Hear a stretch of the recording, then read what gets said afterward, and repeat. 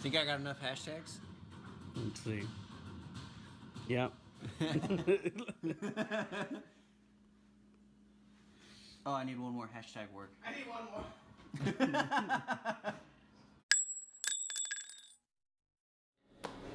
The first time I used a revolver is when I was taking the NRA pistol certification course to be an instructor. It was a 22 revolver, 8-shot cylinder. It was my first time really getting experience with the revolver. For anybody using a revolver, it's the same as any firearm you pick up. Basically, just keep practicing. Practice makes perfect. Don't be afraid to fail. Find what works for you. For anybody that's new to buying firearms, I would have to say a revolver is a pretty good place to start.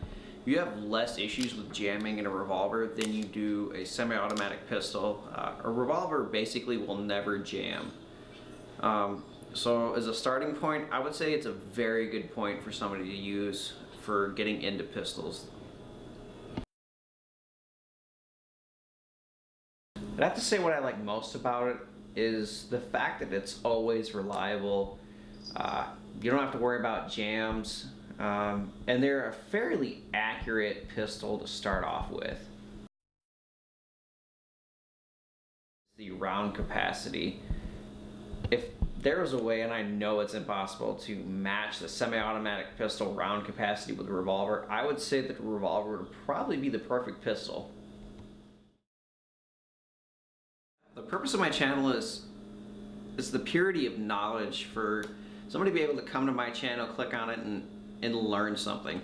Even if they don't agree with everything I'm saying, they can take away at least a little bit of my knowledge and put it into their toolbox as far as the use of firearms in general is concerned. I'm a buffalo.